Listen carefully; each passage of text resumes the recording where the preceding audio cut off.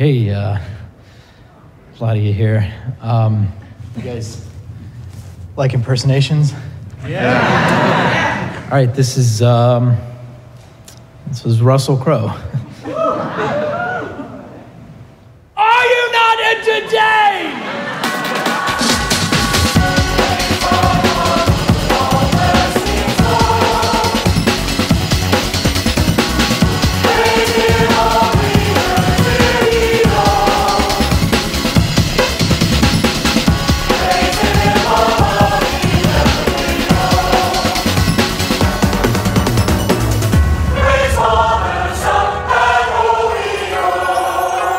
Welcome back to Boys Bible Study. It's a very special episode.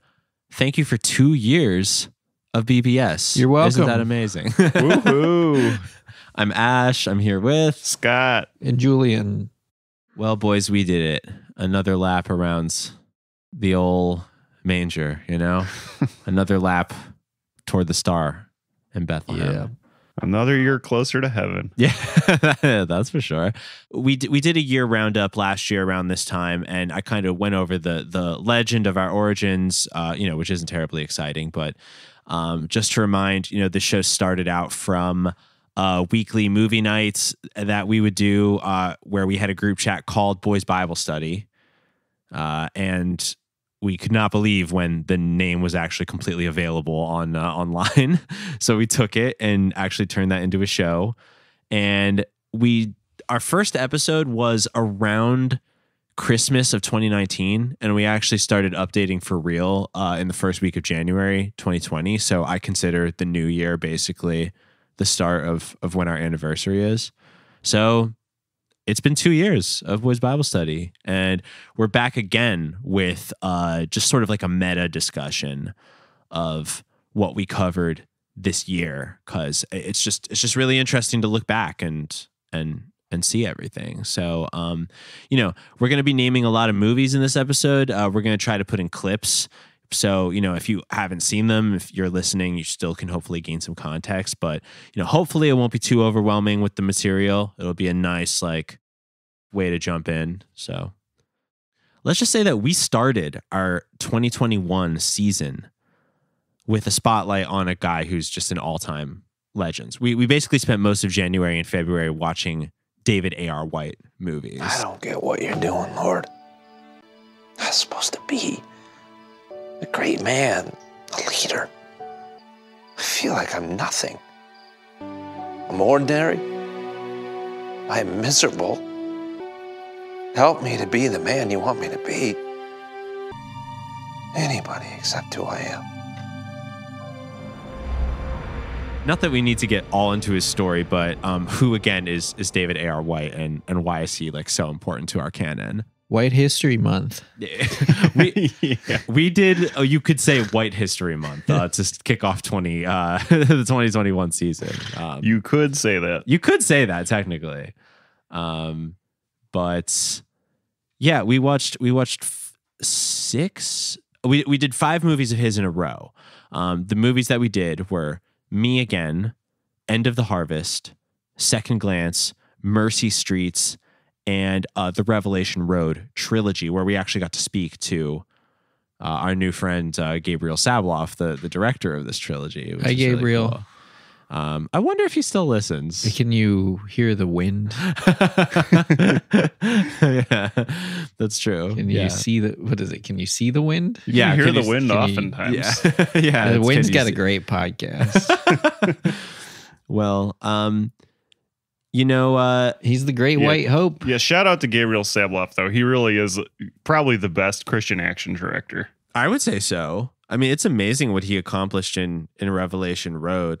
That's a really high concept, low budget as far as the scheme of movies go, but, they had enough to work with that they could be crashing cars and stuff. Yeah. And if you get to listen back to our interview with him, I remember him saying that there were times when they were pushing cars for long distances because a really cool old car broke down, and they had to do all these just pretty amazing feats of strength and engineering to get these effects from the movies. Yeah, like Kinda shoot an cool. entire car chase in one day. Yes. Like It some was like, good old fashioned filmmaking. yeah, Yes, like truly. Italian police None of these green style. screens and baby Yodas. Well, honestly, yes. Okay, I feel like you're mixing things there, Julian. Like we can have one and not the other. Well, not if you put the Yoda on the green screen, then they're both going to That's disappear. true. Yeah, that's a big problem with filming Star Wars. That's why it was delayed for so long. Yeah, because it was really tough to work with Yoda. Because, Yeah. the fucking space patterns would appear on his face every time they were filming. But David A.R. White, as we know, founder of Pure Flix, the name in Christian films that everybody knows. Pure Flix, the Christian streaming service and production company. Also, the star of many Christian movies, all the way back to when he was a teen into now when he's an established Christian movie star. But in this year, we watched his first starring role. We watched Second Glance with our friend Hank Friedman. He came on the show and watched Second Glance with us, which is like, one of the most iconic like Christian movie performances of all time. Jesus, man. Jesus, man. Hey, Scotty. Jesus, man. And we watched stuff as recently, not in our initial streak, but during this year, we watched God's Not Dead. What's the new one called? We the People. God's Not Dead, We the People, which was like a brand new David A.R. White performance. So we really like ran the gamut of his entire career. Personally, I was not a big fan of it. Spoiler for our awards later, but he was great in it. He did a good job as always. He always does. Like he's just so good at going in there and doing the work and being a convincing leading man. I mean, it's a subject that we've discussed his life's work at length on the podcast. It will certainly not be the last time we speak about him. Also, spoilers, a category in our wrap-up award ceremony this year is going to be our favorite David A.R. White movie of the year. So we don't have to decide that right now. Awesome. But I think it was a good exercise for us to go through to like really spend the first part of the year digging into his catalog. And we could do another fucking month and still not have fully dug into his work. There's some great ones we haven't touched yet. I know. What's your what's one of his that we haven't done that you think we should do next? In the Blink of an Eye. I still haven't seen that one. It's a time loop movie. Ooh. It's really good. It's very honestly a unique take on time loop because I don't even know if I want to say why, but it feels different than other ones I've seen. Wow. That's very exciting. It's very cool. Well, in the second half of this program, we're going to do the second annual Boys Bible Study Golden Calf Awards, which is like our Oscars. So we'll actually pick our favorite David A.R. White movie of the year among many other awards: Best Actor, Best Picture, Best Director. So, we can get a little deeper into the specifics of what we watched this year. One other please. guest I want to mention. We had Anthony Benua Simon on for Me Again, who famously edited, directed Pure Flix and Chill, which, in our opinion, is the definitive piece on David A.R. White's history so far. Absolutely. Yeah. Hopefully everyone who's listening got to hear that episode. If you're new to the show, definitely check it out. Listen to our interview with Anthony and watch his film because it's it's something that was very inspiring to us as we made the show. It's called Pure Flix and Chill, a great like found footage compendium of David A.R. White's career. So his newest performance, God's Not Dead, We the People, made me think of that. I wanted to go back over the newest films we watched this year in 2021. We try to stay somewhat on trend. We want to look at what happened in the past, but also what's happening right now in Christian cinema. Of course, We the People was one of those, but there were actually two other 2021 films we watched this year.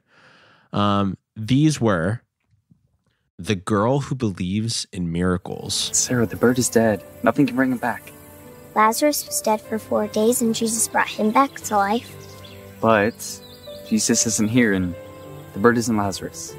God is always here. Well, I don't see him. But we have to have faith in miracles. Remember that one? Was that all three of us, or was that just... No, I still haven't watched it. That's all right. no. That was you Yeah. and me, Julian. Yeah, that was cool. That was like the J.C. Penney God or Jesus or whatever he was.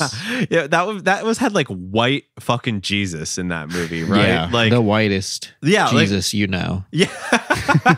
Yeah, in 2021 it was just amazing. Also Kevin Sorbo cameo in that film, which was great. And as a magical kid movie, it seemed like the yes. I Believe of this year. Yeah. It was. You know, it was a little too polished to really have the same charm as I Believe. There were some amazing moments, though. I mean, I know you'll love it once you get to watch it. Yeah. So, you know, it's worth seeing. I don't think, and also I know how much you love the movie I Believe, Scott. I'm sure it remains to this day one of your faves that we've watched. One of my favorite movies, period. Like, unbelievable movie. Yeah, we watched that in our first year. So everyone, please check that out. But yeah, Girl Who Believes in Miracles. I can't say it was as creative as that, but there were some pretty insane moments, right? Yeah, I recall like a mass healing of children on the front lawn. Yeah, and I don't want to spoil too much for Scott, but she can heal children, and it does drain her own life force. Yes, I remember that very clearly from y'all's episode. It's so sick. It's so fucking sick, dude. Yeah. I love when a little girl's like, I see this horse girl in my dreams. I'm going to heal her. And then she like collapses on the floor. It's really cool. Like, so, okay. That movie's pretty dope, actually. Girl Who Believes in Miracles, directed by Richard Carell. Mia Sorvino is also in that movie. And Kevin Sorbo. Very cool. Another 2021 film we watched is kind of doesn't count because it was like a weird reissue. Do you remember Mike Norris's film The End of Days: Global Catastrophe? Oh yeah. Yeah. They re-edited the opening, I think. That was what we figured out. That was what they changed. Yeah. Very, very little, and changed It the was title. like, they just changed the very beginning, I think, to say like there's a global pandemic or yes. Or no, they cut in like footage from Black Lives Matter protests. Yeah. Right. And, like anti-police protests. Right. Into the beginning, and that was the only thing they changed. Yeah, it worked. We clicked on it because we were intrigued by the title, and of course Mike Norris, son of Chuck, was directing. But we did find out through our research that it was originally released in 2019 under the title The Crossroads of Hunter Wilde. Right. Yeah, that's not Hunter as good Wilde. a title. No, they really cleaned it up a bit with The End of Days. Hunter Wilde, I barely even know her wild. Calm down over there. Yeah, you know what? That movie was really fun. Probably not my favorite one we watched this year, but it had some great parts. It was slow to watch, but fun to look back on. Hate to see it go, but I'd love to watch it walk away. Yeah, it was I liked it because it was very like Stephen King, The Stand-ish. Yeah, that's true. With like, you know, End of Days, and then like the devil's meddling, and there's a character that has some sort of, you know, mental cognition error, mental cognition issue, and they're seen as like some sort of seer of you know, the truth.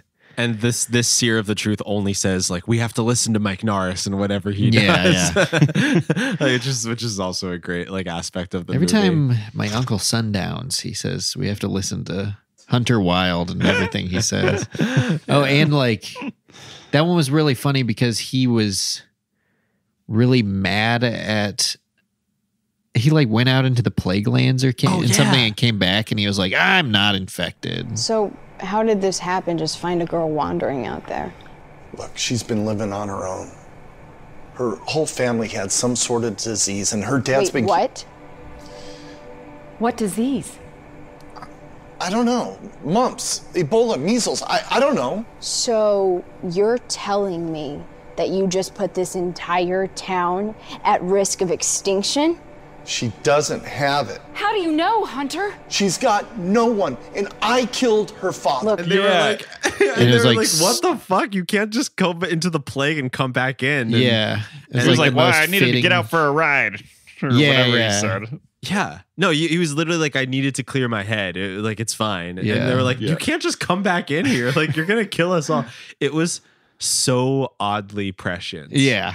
About like, a certain type of person's attitude during COVID-19. Like, I kind of couldn't believe how on the nose it was. It was really special. So that was the 2021. That's the scene happening right now. There's so many we missed. There's some that I know we want to cover in the next couple weeks as well. Of course. There's new movies every day. True.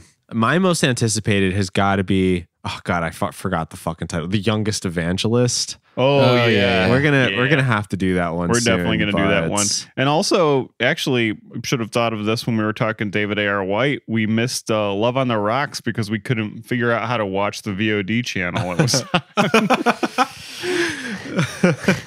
but that looks like a pretty cool action movie once that's available to us. We're gonna watch that one for sure.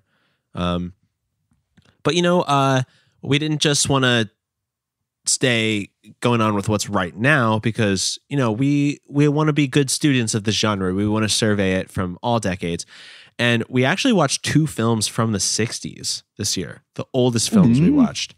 The first one was they're both short films.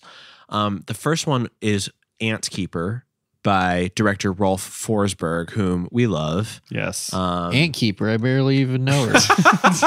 And the eggs hatch, and the larvae grow to spin cocoons, and the young emerge weakly. And when they've discovered that their legs are for walking and their antennae for speaking, they discover something more. Unfolding from their bodies are wings. The Ant Keeper, which is about ants seeing humans as if they were gods, and this is sort of an allegory for how we are as humans in relation to God. It was actually kind of a cool allegory because it's it's so easy to think of God as another guy, but that's not true. Just a guy you can have a couple beers with. Just an ant you can have a couple beers like a guy I can have a beer with. Yeah. So that was cool.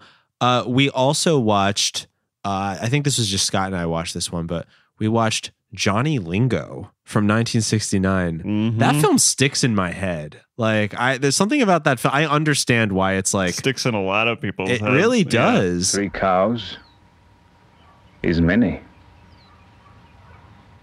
but not enough for Mahana. I will pay 8 cows.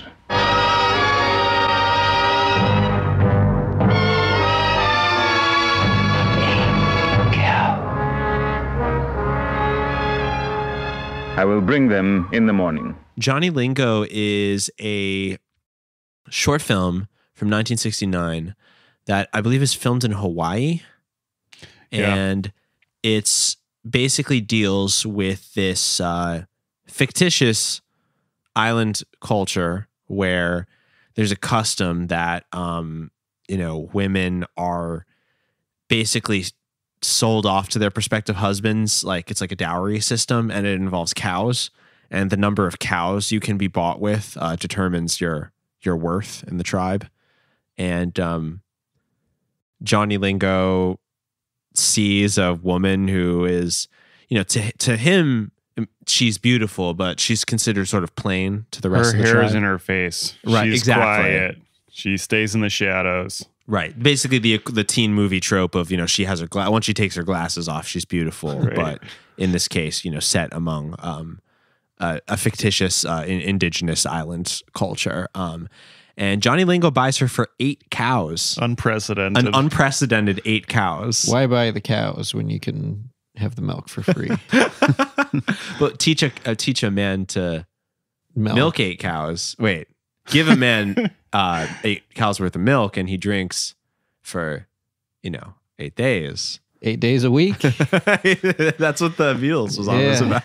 Did y'all know there's surely y'all talked about The Legend of Johnny Lingo, the 2003 film? We did, and I really want to watch it. Maybe that's one of my resolutions. That should for be a New Year's resolution. Yeah, we should watch that. We got to watch that this year for sure. Yeah, it's the like teen. It's so funny because you watch Johnny Lingo and it's like from the 60s, and it's this like fucking dry and super weird and racist and sexist like 60s movie that somehow we found this out, Julian. Somehow everyone we know who grew up Christian was like shown this in church. Someone wrote to us on Patreon. I'm sorry, I can't remember your name, but someone wrote to us on Patreon and said that they were shown this in like a church, like it was like sessions for couples who were soon to be married. Yeah, I don't even think it was Mormon. I think it was right. It was a Catholic. Yeah. I think this person said they were Catholic. Right. Wow. And so this film really was like seen by a lot of Christians. It was like distributed really well and seen by a lot of Christians. And yeah, they made a cute like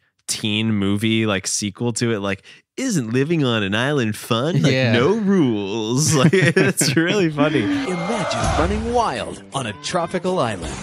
No school, no homework, no rules. So we get to watch it one day. Yeah, I don't even know how Christian it is. I'm sure it's very Christian. Yeah, it probably is. But one of the things we learned about why it was so well distributed at the time and then forevermore is because it was directed by the head of Brigham Young University's video department at the time. Oh, wow. I see. Yeah. Inside track. Yep. I'm sure I learned that when we were talking about it, but I just learned it again. Amazing. It's all about who you know. Yep. It's true. Speaking of Brigham Young and Mormonism, we finally this year dug into Mormon cinema a little bit. That was something we completely neglected on our first lap, and it was really cool. Honestly, the episode where you introduced us to your friend Daniela, and we had her on, that was probably one of my like top 5 or whatever favorite episodes we did this year. Like, fascinating. She was such a great guest, and the all her stories were fascinating. I learned so much about Mormonism. That was great. All the different levels of heaven was like, that really blew my mind. Yeah. Also, if you did not listen to this episode, dear listeners, pause this and listen to it right now. It's a blast. Like, we get into the movie Passage of Zarahemla, which was a really fun film. I really liked it. But even more than that, like we got so caught up in asking Daniela questions about like the Mormon faith and like her own upbringing, which is in particular very interesting because her father's like one of the most famous and influential like Black Mormons, if I remember correctly. Yeah, I think he was the first Black graduate of the law program. I want to say Brigham Young, but I might be missing something like that. Yeah, definitely. Anyone listening who hasn't heard that episode should check it out because Daniela was fascinating great. stuff. But Passage. We learned about the store. That was crazy to me. The Mormon thrift store. Yeah. What is it called? Deseret. Deseret. Yeah. Oh, I know it well. It's a great thrift store. Wow. Yeah, you probably bought many a VHS tape there. I'm sure that's where I got Johnny Lingo. Probably. I didn't realize that they have like their own brand, like Kirkland, but for Mormons. Deseret Industries. Yeah. So cool. Worlds within worlds. Truly. Yeah. And I mean, the movie was just the same. Worlds within worlds. It was. Yeah, that's true. That was literally what Passage to Zarahemla is about. It's about this like, weird like alternative like time travel zone you can get to if you clip through the wall. Indigenous people. Yeah, you can go hunting there if you clip through the wall. Yeah, if you go into a home where someone has 11 kids or more, and you sort of walk against the northwest wall, and you can clip through it at just the right point, and you end up in Zarahemla. That's like essentially the plot of the movie. I'm editorializing, of course. Hey, do you still talk to that Donnie kid? Who? Kid Donnie, your imaginary friend? Oh, that's what I remember most about you. You used to spend hours talking to him. Yeah, I made all that up. Well, duh. It's not like I thought you believed he was real. Like Donnie the Kid? Was he a cowboy? Oh, no, he was a boy. A magical boy, right, Kira? But pretty cool stuff. And there's so many more Mormon movies out there, obviously. But I don't know. I didn't really feel qualified to talk about them. And I mean, I'm still not, but now that we got a really good intro, I definitely have like a bit more vocabulary for engaging with their stuff. So, hey, maybe look forward to more of those this year. That would be really fun. One other movie from not quite the 60s, but pretty close to that time we covered was Wakefield Pool's The Bible. Yes. From 1973. That was a fascinating Those film. little blue people. Yeah. Oh, yeah. Mm-hmm. That was awesome. It was. That was Avatar. James Cameron owes Wakefield Pool a fucking check. Yeah. I think probably technically, quote unquote, not Christian based on what our normal standards are. Mm-hmm. But it was very biblical. Oh, one of the most biblical that we watched. It was just straight up retellings of Bible stories. However, in an erotic 70s art house way that was typical of big budget, relatively big budget, like softcore porn films of the time, which was amazing. Not so softcore porns as well. Right. It's true. We had, what was his name? Joe Rubin. Yeah, Joe Rubin. Yeah, we had Joe Rubin, co-founder of Vinegar Syndrome. Vinegar Syndrome on to introduce the movie to us, which that was another really fascinating conversation for me. It's just so cool how much Joe knows about like pornography. Yes. Like I too like love smut and porno.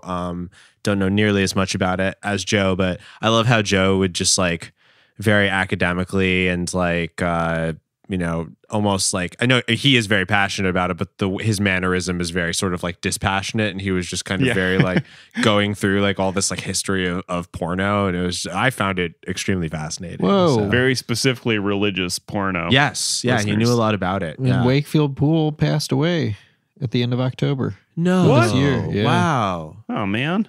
October 27th. As President Trump once said, "You're telling me this for the first time. This is the first time I'm hearing this." That's really sad, Seriously, RIP to a legend like Wakefield Pool, like legendary American filmmaker and pornographer. Yeah. And I just think that era that he was working is like such a fascinating era of American film history. We will never see anything like that again. And I don't remember if we had this information at the time. I don't think we did, but another past guest of ours, Josh, who did The Imposter with us. Yeah. After we put out the episode, he mentioned to me that he did a screening of Bijou, which is one of Wakefield Pool's most famous movies, and that in the Q&A, Wakefield Pool said that cocaine saved his life because he was doing so much that he could never be hard, and he feels like he missed out on getting AIDS because of that. Wow, that's an incredible story. Wow. Wakefield Pool. Yeah, I mean, that was a very tragic era for so many gay men. It is actually, when you do meet like a gay elder from that cultural era and they survived, I mean, the numbers were really against you at that time. So like, it's amazing that he did survive and was able to like tell stories of that New era York into art his house scene like that. It's really amazing that he survived for so long. So I'm very sad to hear about his passing, but yeah, really appreciate his work. It was amazing to explore that on the show. Actually, I wanted to talk about, I was just going through the list of everything we watched this year and trying to come up with some, like interesting grounds that we treaded. And I actually do think that our picks this year were pretty horny. Yeah. Do you think that was influenced by doing Wakefield Pool's Bible so early on? He really could have like started the edging process, and we were just sort of like, just titillating ourselves for the rest of the year. Maybe it was that. Maybe it was the constant pulsating pattern of getting to go out and then stay in, and then go out and then stay in. Feeling our freedom, sowing our wild oats, and then having to walk back in like dogs with our tails between our legs. Maybe that was why. But we did Wakefield Pool.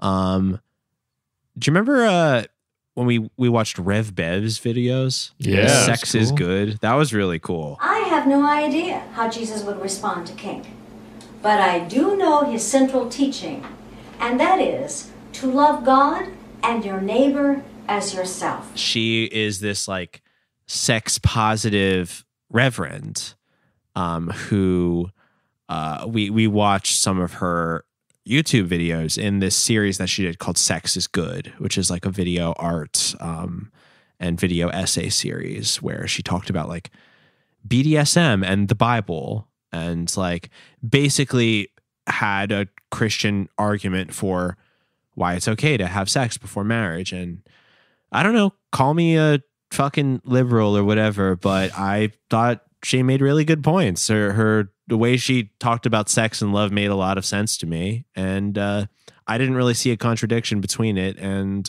Christianity, you know?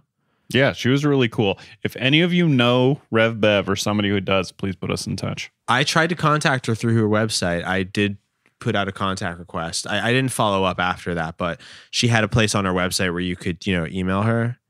And I did ask her to speak, and I don't know. I'm just gonna guess that maybe she maybe doesn't know how to check that email or something.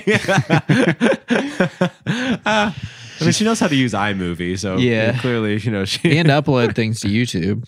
She's too busy at Christian orgies. To check her email. She's literally too busy getting pussy to come on our podcast. You're in the wrong DM, Dash. Yeah, we did the flip side of that too with the whole sex talk. We did. Why not hug the person we're starting to date?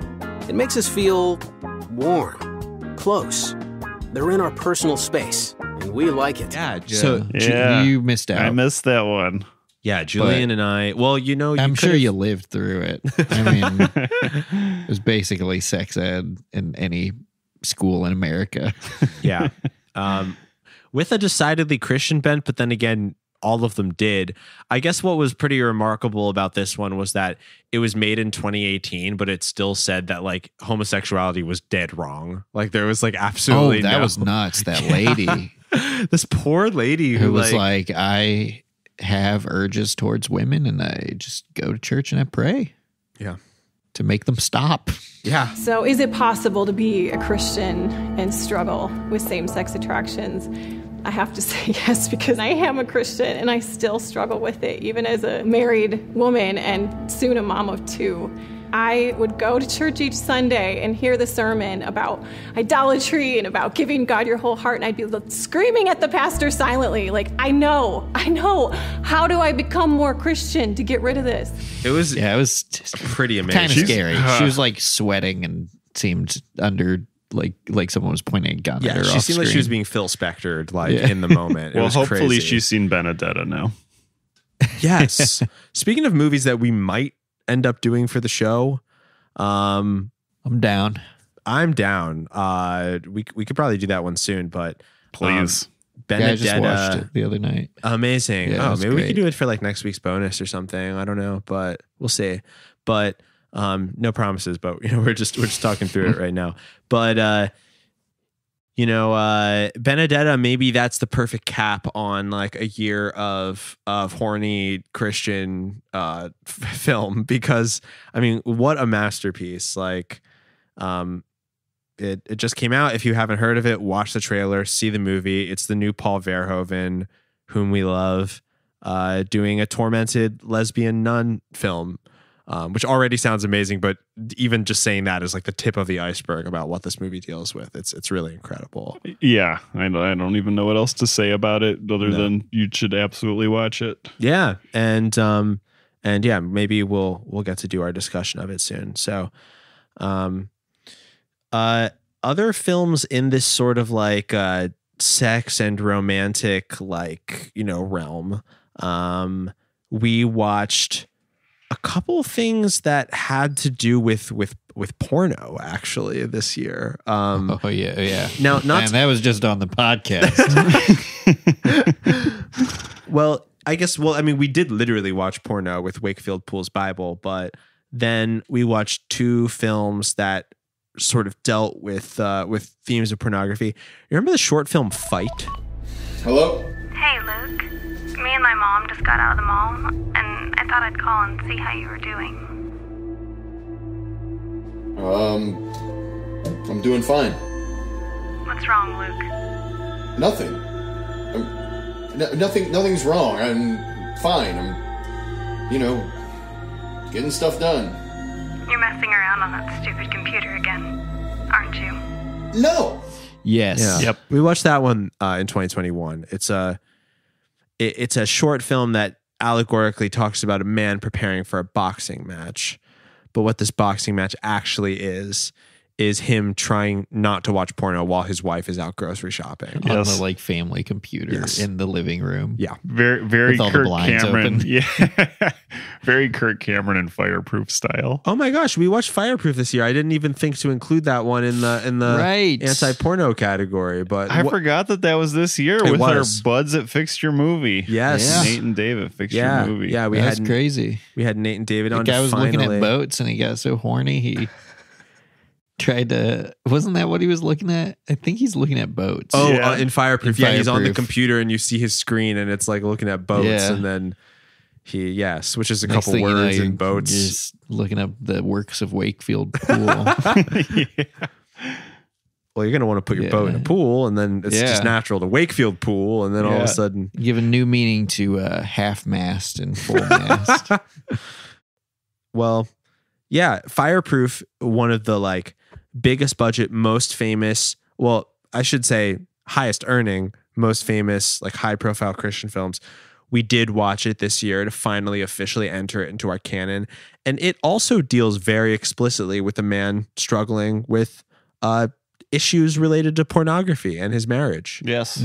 Culminating in a cathartic climax where he takes his computer outside and beats it to death with a baseball bat a la Office Space. There were two things that could have happened. Mm-hmm. So pretty interesting. Kirk Cameron's Connect as well, not explicitly about porno, but it was sometimes.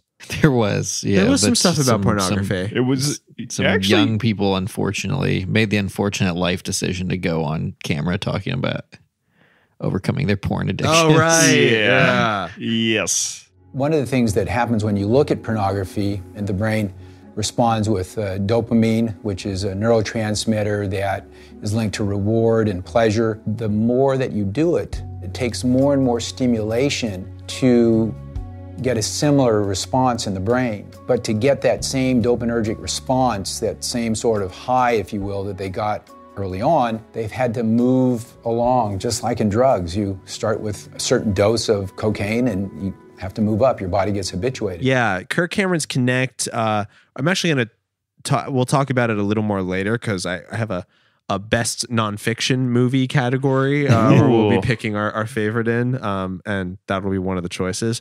It was a really fun documentary. So fun. It was a pleasure to watch, even though it was not for your pleasure.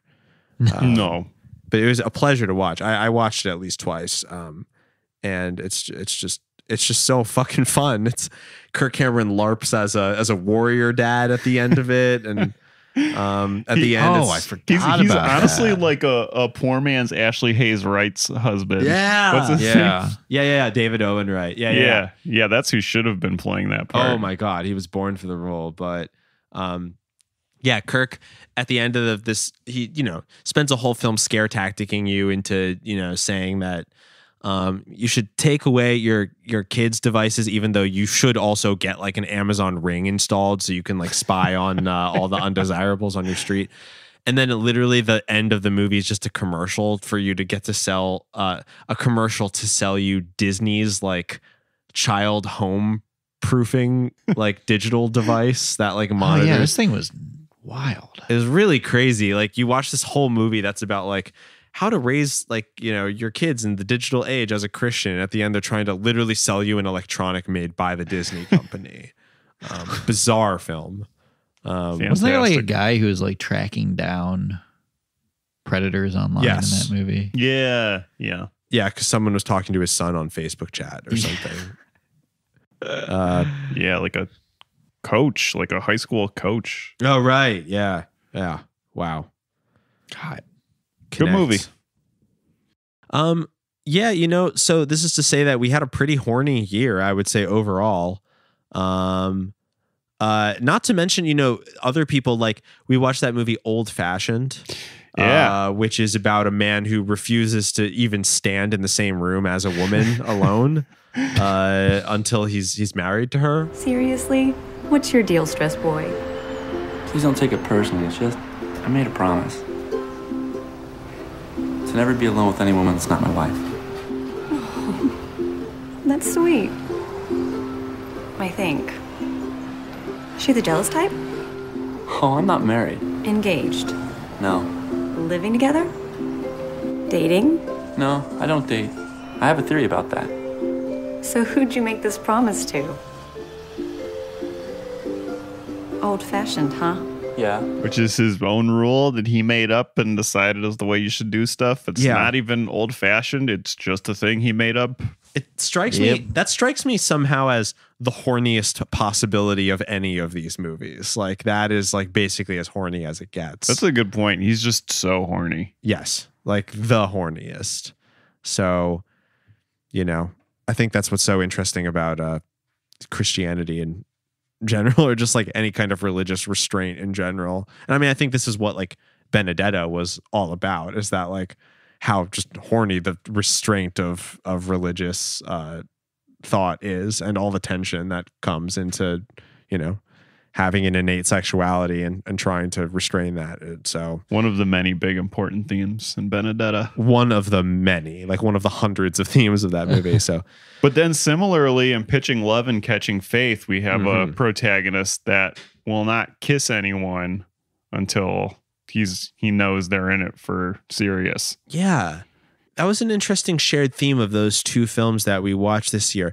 Men who, for lack of a better phrase, go their own way, I guess you could say.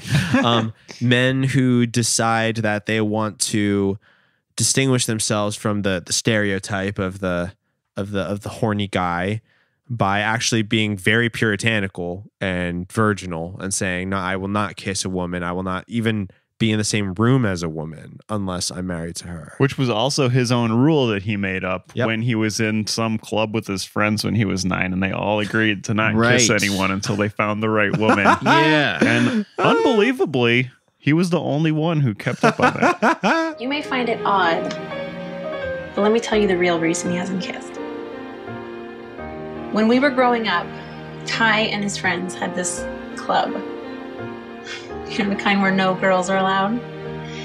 And they each swore they wouldn't kiss until they found that special girl. Well, all of the other guys had broken their pact, except for Ty. And his sister was very proud of him, right? Yeah. Uh-huh. But she was also really trying to like set him up with people too. It was very strange. Yeah. Oh, that was technically Mormon as well, although not as not as strongly Mormon as Passage to Zarahemla, where you have like it's shot in Utah, right? That's right. Yeah. Wow. Mm-hmm. Yeah. Yeah, a bit Mormon. So yeah, a very horny year, 2021. You know, we'll see what 2022 holds, but you know, we're still gooning over here. And we'll just have to see what happens. Still next. gooning after all these years. You know, another really big theme that I think we sort of explored in this year is the interaction between Hollyweird, you could say, and the Christian genre. I mean, there was a lot of interplay. There's a lot of tension in the films that we watched this year. I mean, on one hand, we watched The Passion of the Christ. Yeah. The most famous Christian movie there possibly ever was, which was also just a huge Hollywood like hit and talking point.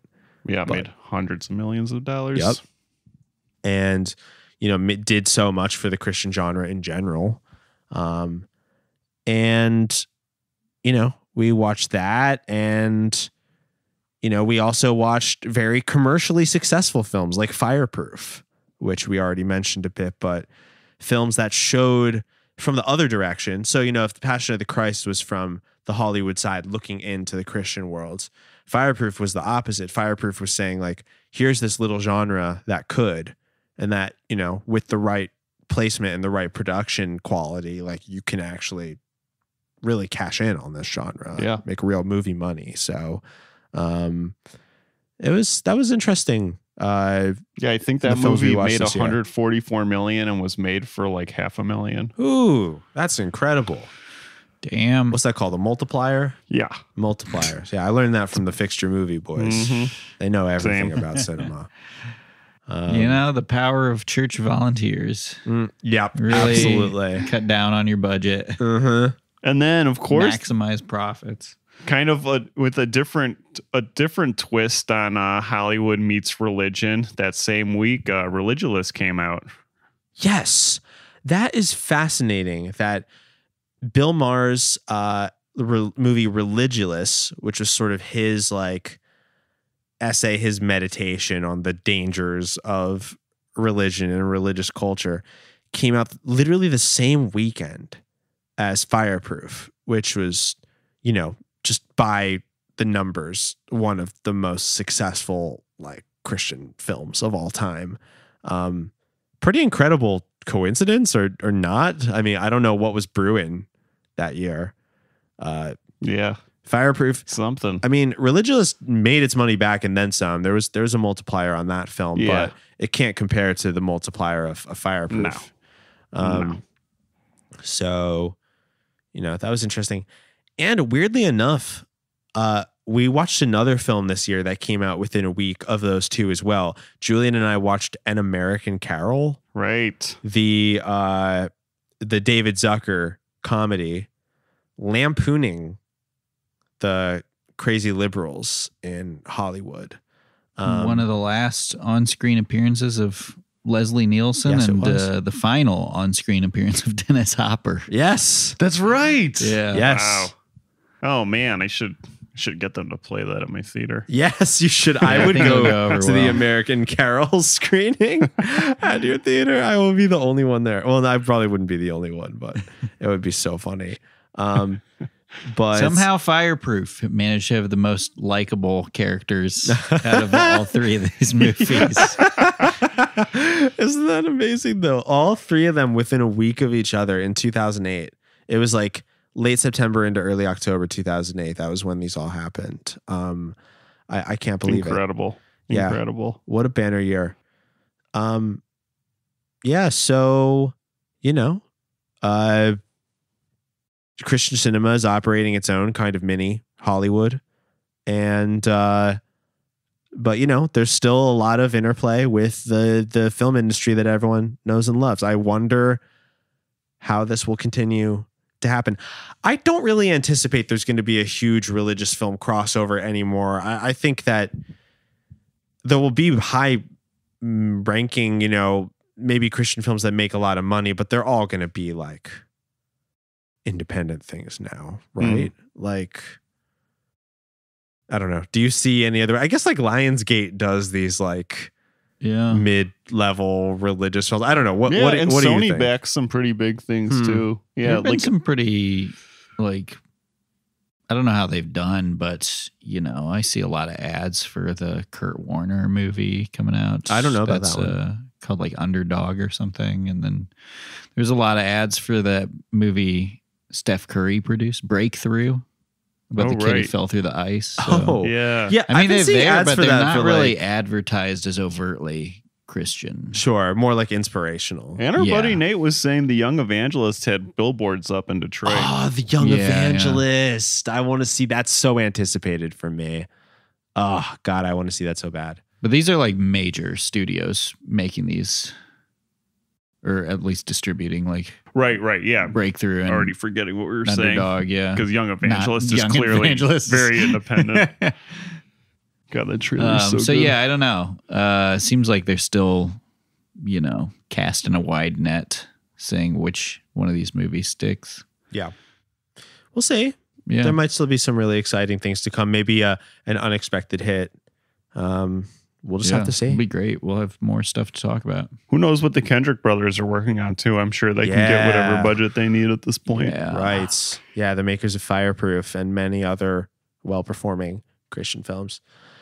Yeah, I mean, so much more to say, but I think that these were definitely some themes that kept cropping up in my mind as we were discussing this year's, a collection of films. I wanted to end our sort of like wrap-up segment by talking about some of our favorite new characters in this scene in general. Last year, I don't know if you remember, I just re-listened to our episode, but we actually did a primer on like all the most famous names. Like we literally went over like David A.R. White, Kevin Sorbo, the Kendrick brothers, the Cristiano brothers. Like it was a very good like introduction to Christian film as a whole. Lay on the foundation. It really did. So, I mean, there's much more to be said. We watched a couple Cristiano films this year. We actually only watched one Kendrick film this year. Technically two, if you count that Stephen Kendrick did the screenplay for Beyond the Mask, that Revolutionary War film. What about Overcomer? Or was that was last year? Was it? Yeah, it was. Oh, man. Yeah, I know, right? But so, those same guys, and I mean, God knows David A.R. White, we did so many of his, Kirk Cameron, a couple of his, but let's talk about a couple just new characters that we're excited for or that we just love from this year. The first is I really want to spotlight Ashley Hayes Wright. She is not a big name, but we just can't get enough of her work. We literally just for fun, not even for recording, just watched one of her films before we started talking today because we're just so excited about her work. Like, what can we say about Ashley? The great homeschool director. She makes real family films because she makes them with her family. With a real family. She has the coolest homeschool setup. She and her family make movies together. Yes. It's awesome. I said this when we were watching it, but I'll restate it for this, that it is wild to think that according to her bio, she started making movies because she couldn't find any movies appropriate for her kids to watch. And then you watch the movies that she makes. It's just crazy. It's like her and her husband like kicking Bigfoot in the face. Yeah. And it's like their daughter getting like abducted by like men. Yeah. Almost being assaulted just by all somebody about, and then fantasies in which their dad murders someone or something. Yep. Yeah. It's amazing. He's almost killing himself every day. It's awesome. Yeah. But their films are really something else. Like they are genuinely very creative people. They see the world in a different way and they make movies that capture a really engaging spirit. We watched one of their movies, Halloween Hero, for our Halloween episode this year. If I ever see you around this house again, because I'm weak, it's going to be hard for me to forgive you a second time. God, I could do a month of just their films. I mean, we'll see. Careful That's what a great you wish idea. for. Mm-hmm. Sold. But yeah, we just watched The Badge, the Bible, and Bigfoot. That was the one Which we is watched. about the police being defunded, so there's no one to kill Bigfoot. And it was unapologetically a Christian movie. Yeah. Like not even like dicking around. It's not even like jumping, like dancing around the issue. It was like a Christian movie. They had a movie. biblical justification for killing Bigfoot. Right. Yeah, they really did. Oh boy. Now, Ashley Hayes Wright, as far as I know, we're the only people who are talking about her.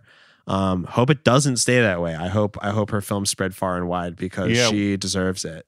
And they're staying prolific right now. They really seem to be like churning out a couple a year right now. So yeah, good news. I don't think It's a good time to go in the woods and make movies. It's safest place to be. Honestly. Oh, and similarly, so there's two great places in my opinion that you can make a movie if you have this nearby. Yeah. There's the woods that we're just talking about. Yeah. And there's the desert. Yeah. And another guy we found out about from this year is Scott Hester, who did The Greatest Gift Ever Given. And most of that is in basically all of it's in New Mexico. And we looked it up and it looked like most of his movies are similarly to the Ashley Hayes Wright family in this similar location every time. Yes.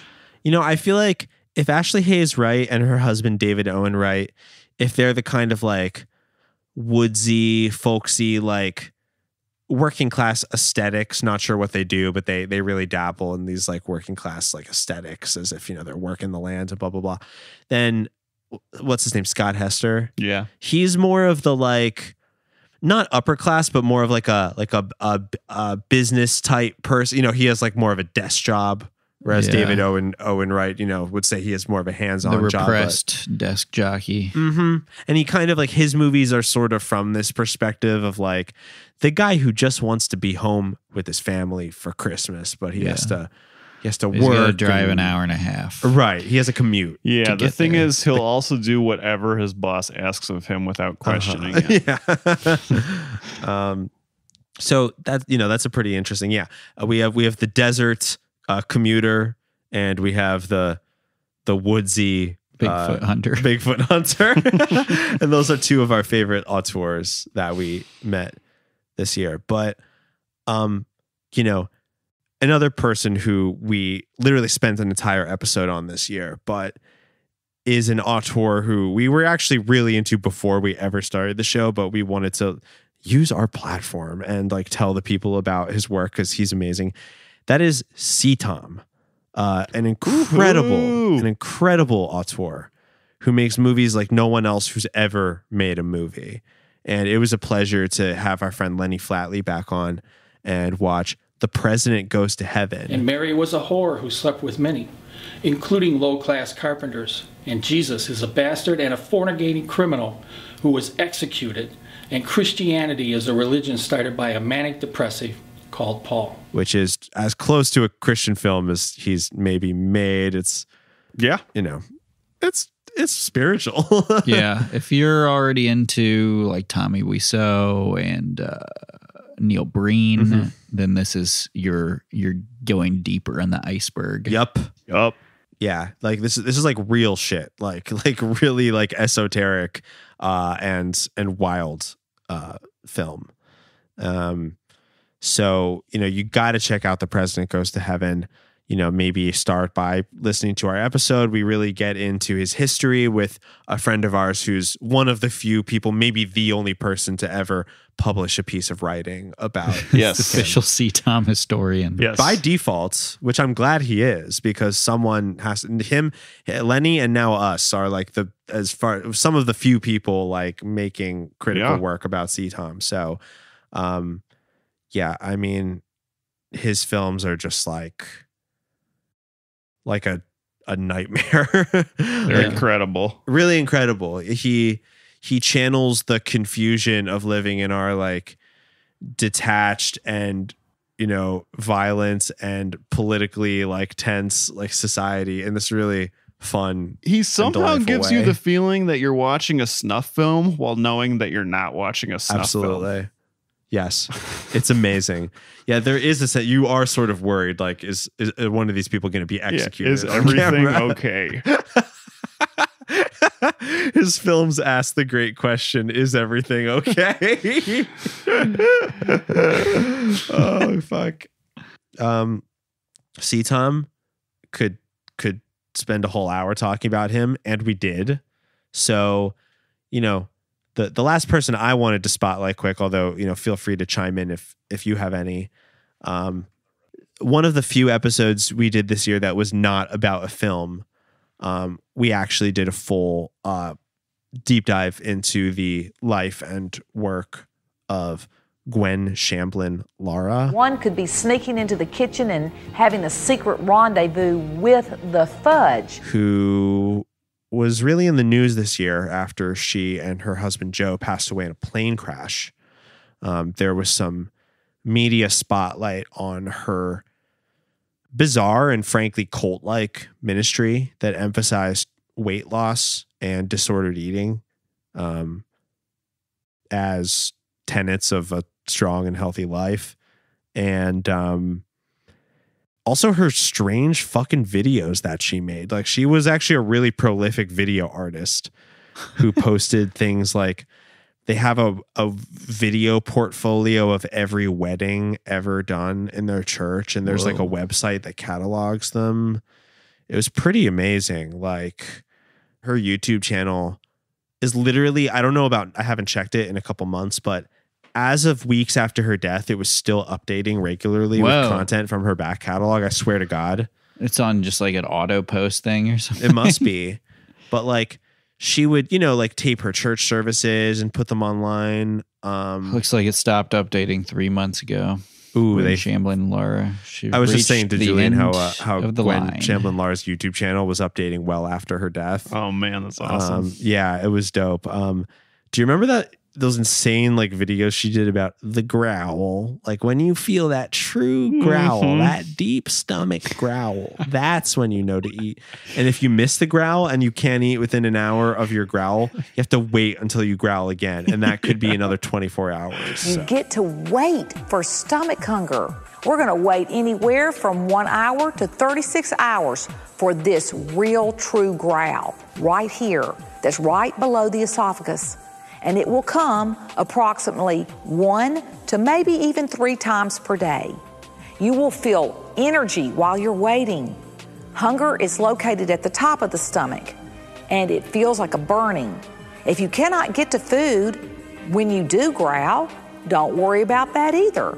It'll only growl for about 10 minutes, and then it'll come back in an hour. Absolutely unhinged dieting methods. Yeah. Wow. Looks like maybe she's in charge of her own YouTube page, because at no point does it ever say that she died. Yep. No, That's pretty cool. Yeah, dude. She will live on forever. God bless her. Yeah, she didn't die. She's in heaven now. Mm-hmm. Well, we got to look back a bit on our year in films, but this is not the end of our 2-year recap, because the best is yet to come. We are going to present the 2nd annual Golden Calf Awards. That's right.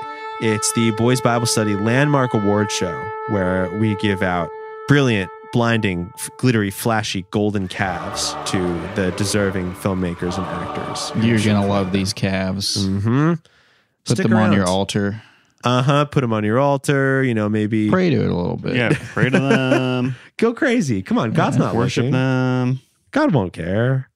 They're shiny. We joke, but they really do this in Hollywood. Well, after the break, we will be right back to present the Golden Calf Awards. Stay tuned.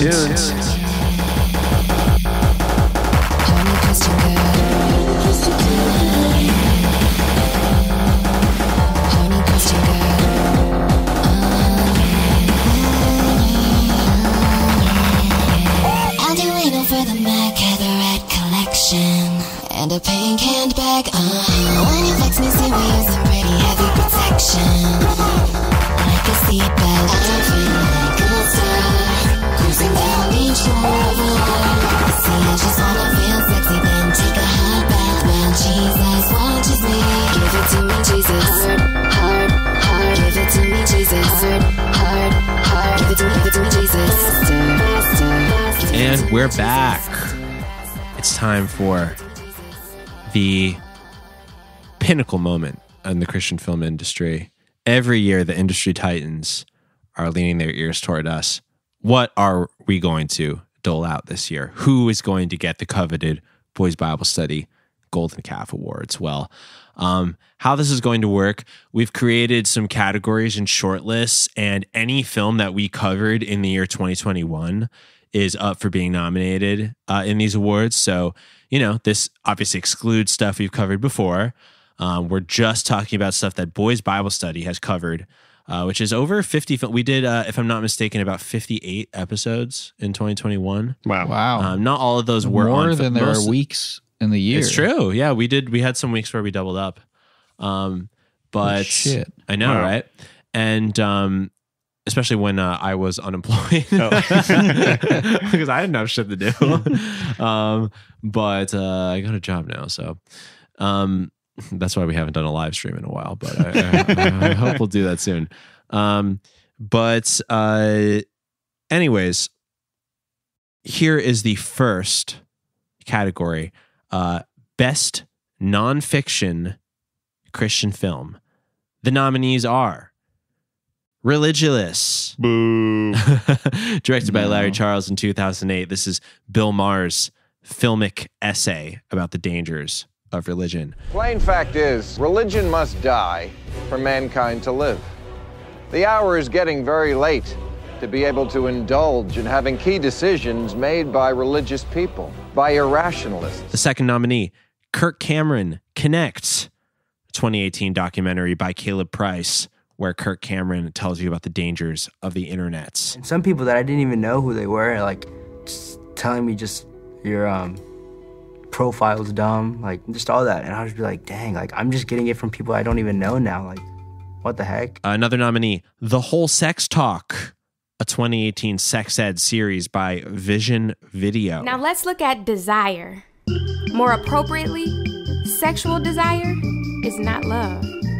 Oh, this too feels like love, but not so much. Fourth, Hell's Bells, The Dangers of Rock and Roll, a 1989 documentary directed by Eric Hollander, where a man with a mullet tells you why every rock band ever is a tool by Aleister Crowley and Satanism. The punk music revolution made self-mutilation a pop phenomenon. It became quite common to see young people stick safety pins through various parts of their body or carve slogans into themselves with razor blades. That is a fun one. Shout out Brett Berg, our guest, for that. Absolutely. A very fun one. Our final nominee in the nonfiction category, Quiverful Documentary, a 2017 look at the Quiverful, denomination. I don't even know what it is of Christians that emphasizes having as many offspring as possible, homeschooling them and keeping them separate from the world. I think that a lot of parents feel that they can't homeschool because they have been brought up in a culture where the education is left to the professionals. And so because they don't feel like they are a professional, they feel incompetent and unqualified for such a task. And I think other parents, if they stop listening to those voices and the culture that are telling them they can't or shouldn't, they would find the fact that they have children makes them qualified. It's like their certification papers, if you will. Kind of fits in the sex thing. You know, it does actually. True. You know, where do those kids come from? Where do they come from? We'll save that for another Patreon episode. Immaculate Quiverful. Again? God, please. Yeah. Well, why? What do we think, boys? Any picks for I don't even know if it's our favorite, but what is the best nonfiction film? I think I've narrowed it down to two personally. I know my favorite. choice. Let's hear it. I got to go with The Whole Sex Talk. Had a little something for everybody in there. There was a dramatic piece at the beginning. Mm-hmm. Lots of word clouds. Some insane statistics about homosexuality. That poor lady who was so repressed. You could just see it in her eyes. You know, it had the nostalgic element going for it. We have, we live in the era of nostalgia, and it really brought me back to my own sex education. Some throwback homophobia. Yeah, yeah, exactly. In 2018. What about you, Scott? What's your top pick in this category? Kirk Cameron's Connect. I really enjoyed that one. Delighted me. Thought about it a lot. Loved the little segment where Kirk Cameron envisions himself as a warrior type going out to save his children versus a literal monster. Yeah, that was pretty amazing. You know what? This is going to be a little complicated, though. We're going to have to come to a consensus because my top pick was actually Hell's Bells, The Danger of Rock and Roll. I mean, it was just such a compendium of knowledge. And to me, it was just so amazing to see this guy look at the camera and be like, the Frogs, like a queer punk band, the Frogs album, it's only right and natural, like blah, blah, blah. And like going off about like Genesis crazy. PR-age and like but also talking about how such a good way to learn about cool bands. Yeah, totally. And he like literally had like interviews with like what's his name? John Oates. What's Oates' first name? Oh, from Daryl Hall Hall. Daryl Hall and John Oates. John Oates. Wasn't it Oates? Daryl Hall is the one who's a Satan. Got it. Really Okay, it was Daryl yeah. Hall. Okay, yeah, that interview with Daryl Hall where he's like, I read the work of Aleister Crowley, and then it like goes on a whole bit about that. I just saw them at the Hollywood Bowl, and Really? he did a blood libel ceremony on stage. That's fucked up. It's crazy. Wait, did you really just see them at Hollywood Bowl? I did. Was it good? Yeah, it was awesome. I Yeah. mean, I love Hall & Oates. Yeah, me too. I've got to have to say, if I'm picking between the two that you mentioned, and if I'm going to cast the tie-breaking vote between those two, I'm going to go with Kirk Cameron Connect because That was my like, number two. Very close. It was my number two as I'm well. happy with that. Me too. I think that's By going to be points. I think it wins. My Me number too. 2 was Hell's Bells, to be honest. I think my number 2 is Kirk Cameron Connect. I think the points are going to have Yeah. it. I would say then the Golden Calf Award for Best Nonfiction Film 2021 is Kirk Cameron Connect. Yes. Congratulations Hubba. to the Dad Warrior himself and Caleb Price, his director, who also directed that weird fucked up short film starring him called like Come Home. Oh yeah, which was really bad, and that was one of my least favorite things we watched all year. I thought that sucked major dick. It was not good. It was so bad. But Caleb Price also directed that one. Keep Connect up the good is work. amazing though, so he clearly is very talented. But in our next category, the Golden Calf Award for Best David A.R. White Film we watched in 2021. I specifically did this because it was actually really tough measuring his movies against all the others. I just wanted to give David A.R. White like best actor, best director, like everything. Yep. And it was You did the getting right so thing. complicated that I literally was like, let's just make a category where we pick the best David A.R. White film, and we won't make him compete. It's like, having fucking LeBron play in like a middle school basketball league. You know what I mean? It's like, it's unfair. The 5 films, there was a 6th film I saved for a different category, but 5 of the films of the 6 films of David A.R. White we watched this year were Me Again, starring and directed by David A.R. White in 2012, the Christian body swap film where David inhabits many characters. Am I dead? Is this heaven? Why is everything so wet? Next, End of the Harvest, directed by Rich Cristiano of the Cristiano Brothers in 98, starring David A.R. White as a Christian college philosophy student. You ever think about those verses? I mean, really think about them? Bottom line, when all is said and done, only a few people will get into the kingdom. And what am I doing about it? Nothing. Scott is. Or at least he's trying. Another Rich Cristiano directed film, Second Glance, from 92, featuring the iconic line, Jesus, man. This stars David A.R. White as a kid who wishes he was never a believer. Hi, Vicky. Hi, Dan. How's it going? It's going okay. Boy, the Lord's really been showing me some good stuff lately. Oh, yeah? Yeah, I'd like to tell you about it sometime. I think I'd like to hear it. Can I call you? Yeah, okay. The alternate timeline movie. An alternate timeline Christian film. Next on the list, Mercy Streets from the year 2000, directed by John Gunn. Split screen, David A.R. White as 2 twin brothers. One of them a criminal. What could happen next? Let me ask you something, preacher. You think people got free will? I believe people have the freedom to make their own decisions. But God has a plan, right? Absolutely. Lastly, God's Not Dead, We the People, the brand new 2021 flick, directed by Vance Knoll, starring David A.R. White as his recurring pastor. Pastor Dave, is that his name? Is he a character named Dave? Yeah. Pastor Dave is his character in all 4 God's Not Dead. And the only way that you can get more power is by taking it from someone else. And that would be all well and good if it wasn't for that pesky thing called the Constitution that keeps getting in your way. Now you hold on a second. No, I'm done talking to you. What do we think? I think I'm between 2 once again. Who wants to go first? What's our top choices for the best David A.R. White film? Man, this is tough. It's really it's is. almost a 4-way tie for me. The God's Not Dead movie was my least favorite. We by can a rule lot. that one out. Yeah, we can rule that one out. But I think That in was pretty particular, high up on my list. Yeah.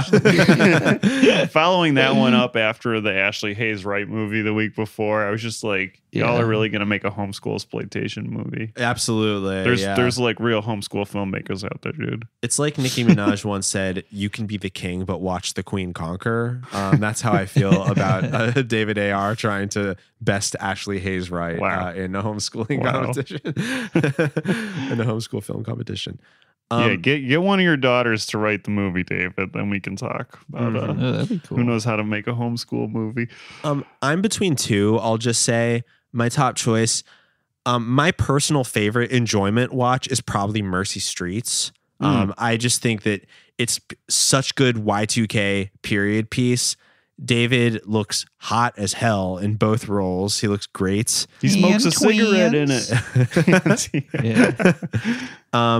And I mean, that's basically my entire criteria for liking a movie. So, but also Second Glance. I mean, one of the most iconic Christian performances and films of all time. It launched David A.R. White's entire trajectory of his life career. For cultural importance alone, I think that it could potentially deserve the Golden Calf. But what do you guys think? This is tough. Second Glance, for all the reasons that you just said, Ash. Mm-hmm. And then my alternate choice is Me Again. Ooh, Me Again is so good. Yeah. It's so funny when he's like, "Oh, damn, I'm a woman on accident. Uh-oh." And then he's his son. Yeah, that's for me, it's between Me Again and Mercy Streets. Oof. God, even if we like did a point assigning system to that, that's like they're all still basically tied. Yeah, I gotta go with Me Again. I don't know. I was bored out of my mind during Mercy Streets for some reason. Yeah. What? Remember the Eric Roberts role too, though? Yeah, it's a good one. I just had I watched that one on my own, and that was a remote recording, I think. So gotcha. it's like really hard for me to stay mentally invested in some of these movies when you needed a couple don't more have David people. A.R. Whites on screen. Yeah, exactly. Yeah. I feel like fair enough. Yeah, I think. Oh, man, here's the thing. Mercy Streets is the better directed movie, in my opinion. Yeah, absolutely. Overall better performances. Me Again is so fun, though. It's so fun. I think I honestly might like Mercy Streets just specifically for the Y2K look of it. Like it just has that great, like kind of sandy, like deserty, like look to it that I really appreciate. Good. Yeah. I would be willing to call it For Me Again. It seems like that was on our short list, all of us. And I mean, it's David by David. It's David directing David, starring multiple Davids. Yep. David. Tommy Blaze wrote it. He's in it too. Tommy Blaze. His wife's in it at the time, wife. Right. Shall we say the Golden Calf Award for Best David A.R. White Film of 2021 is Me Again, 2012 film. Congratulations, David. Way to go, bud. In our next his own category. Yep. He also hosted the show and delivered the nomination. In our next category, Best Secular Crossover. This film honors films that are in the Venn diagram of Christian industry film and Hollywood film. Some of these we consider Christian films. They themselves might not. Doesn't matter because we're calling the shots here. It's our award show, baby. The nominees for Best Secular Christian Crossover Film. Hellraiser 3, Hell on Earth, directed by Anthony Hickox in 92. This is my body. This is my blood. Happy are they who come to my supper. Next, An American Carol, directed by comedy legend David Zucker, 2008. The president's stupid, our soldiers are thugs, the government's dirty, our cops are on drugs, but we still like our co-eds with blonde hair and jugs, and America's to blame. Third, Religulous. We already talked about it. But I mean, here's the thing about Religulous. Okay, I'll save it. One sec. Next, The Passion of the Christ, the iconic, high-earning, legendary Mel Gibson film from 2004. And fifth, Wakefield Poole's Bible, which was so secular that it was literally a porno film from 1973. Sexier. Ooh. I barely even know her. Okay. Also, somehow the most biblical movie we covered this year. Honestly. Yeah, absolutely. The only other one that comes close is Joseph and Mary, which I'm sorry was like a snooze. I mean, I liked it. Yeah. But it was just so fucking stupid. Wakefield Pool was definitely more like tethered to the Bible than Joseph and Mary was, which is insane. Yeah. If more Bible stuff was done in the same way that final story about Samson and Delilah, yes, I'd be so religious. Yeah. Right. It looked like Evangelion or something. Yeah. Seriously. So cool looking. Okay, so here's what I want to say about Religious. Would I call it a fun watch? No, but it's Could say that again. Deeply culturally significant. I mean, the episode. I was going to say deeply culturally insensitive. Yeah, which is true. But I remember how fired up we got. That was probably the most fired up we got during a recording of one of our episodes. Like, I listened back to it a couple months ago, and it was like there's a point where we're literally all being like, and then we're all like, like our voices are raised. We're like very animated. You could feel it in comments about it too. Yeah. It's like it really captures like a certain type of America in 2008 that was like a broad cultural influence, and I think for that reason it's like very culturally significant. It's like the perfect encapsulation of like the liberal mindset of like we hate Christians. Like we truly love everyone because we hate Christians. And we all need to agree that we should go kill brown people in other countries. Absolutely. That's why I'd put our differences aside Mm-hmm. and fight the real enemy. Muslims. That really is it. It's incredible. It's like, oh, I'm not a Christian. Let's do the Crusades again. Yeah. Like it's an insane film. So it would honestly be toward the top of my list in this category, but there's two others that are really vying for my attention that were also just way more films that I would rewatch almost any day. For me, those two are Wakefield Pool's Bible and Hellraiser 3 Hell on Earth, which is such a fucking banger. Yeah, I got to go with Hellraiser 3 I mean, by far and away. It was so much fun. Hellraiser movies are awesome. And the guy is hot, as we know. I'm not even talking about Pinhead, who is hot. Yeah.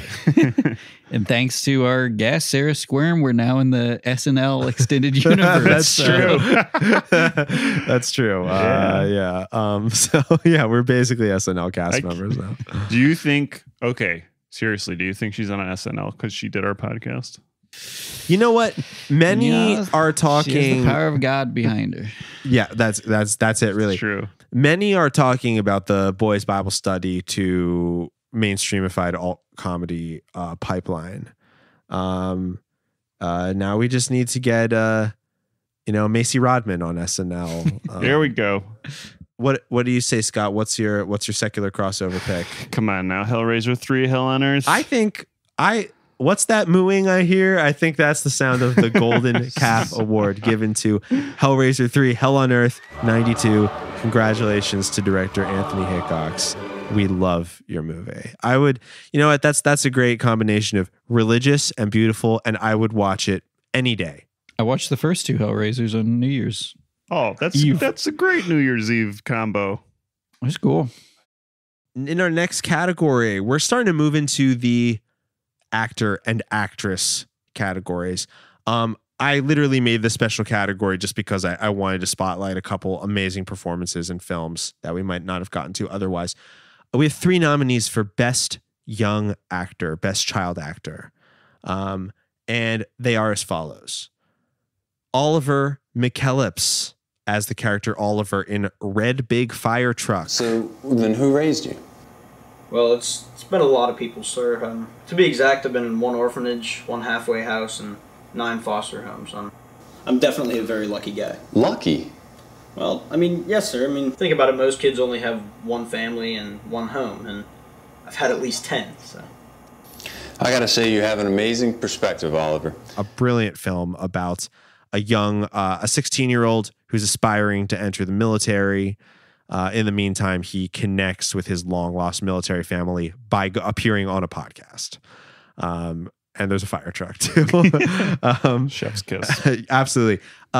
Next on our list, Austin Johnson as Sarah from The Girl Who Believes in Miracles. She plays, of course, the titular girl who believes in miracles, and ends up making a couple miracles of her own along the way. It really was God. And he spoke to me. What did he say?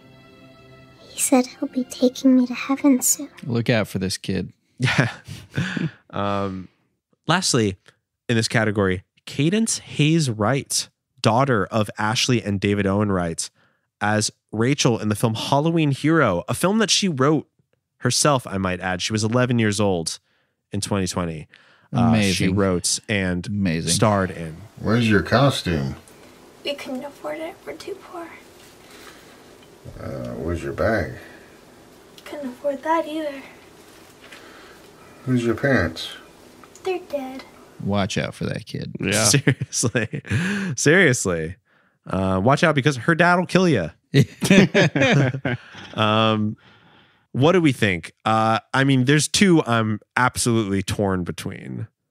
I'm gonna rule out Austin Johnson. Listen, very talented, but it's just that the other two films in this category are such brilliant, like, auteur pieces that really, like, fired up my imagination, and I can't help but marvel at both of their young leads' performances. So for me, it's between Oliver from Red Big Fire Truck and Cadence Hayes Wright from Halloween Hero. Is anyone leaning toward one of those in particular?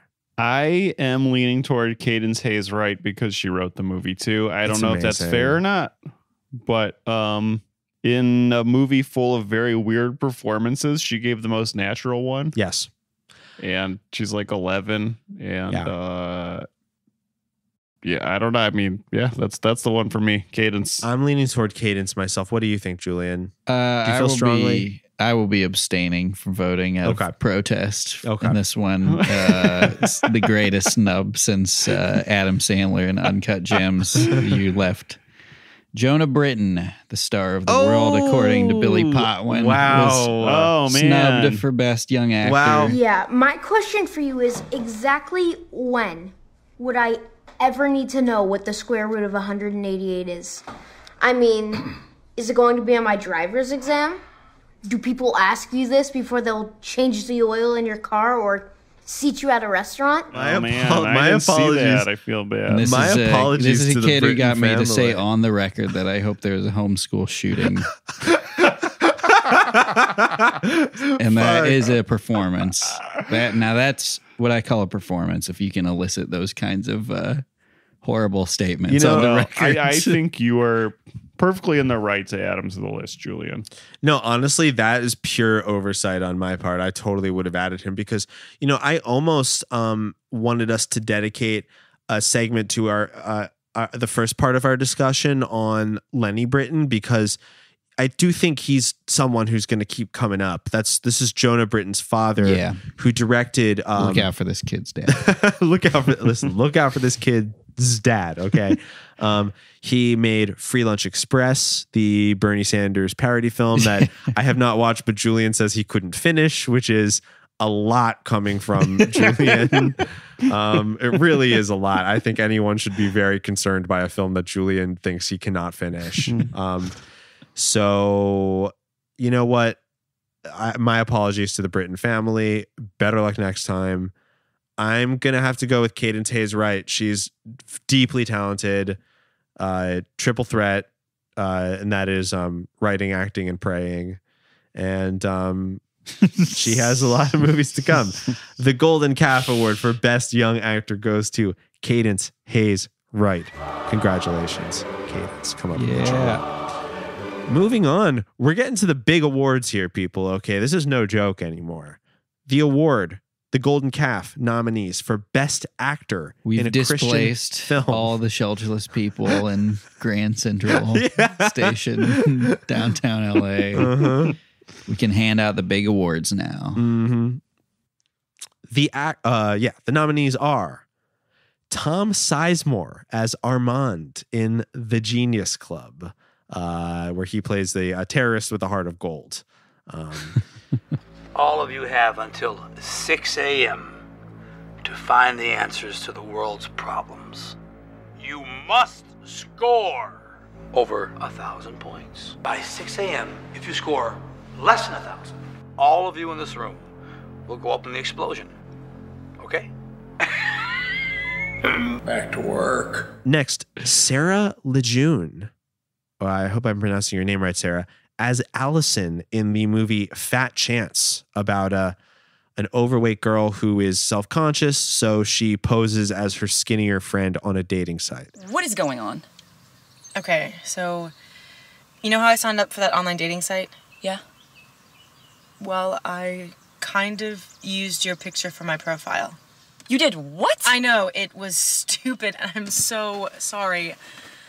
Erin, she said I didn't have a chance, and so I just thought that maybe if somebody could get to know me before they saw me, then maybe I could find someone. Coming up next, Dave Payton as the neighbor. That is how he is credited in the film, despite being a lead role. In the film Thy Neighbor, where he plays the creepy neighbor of a young, hot pastor and pastor's wife couple who turns their life upside down. You can send your wife back over with some more cookies.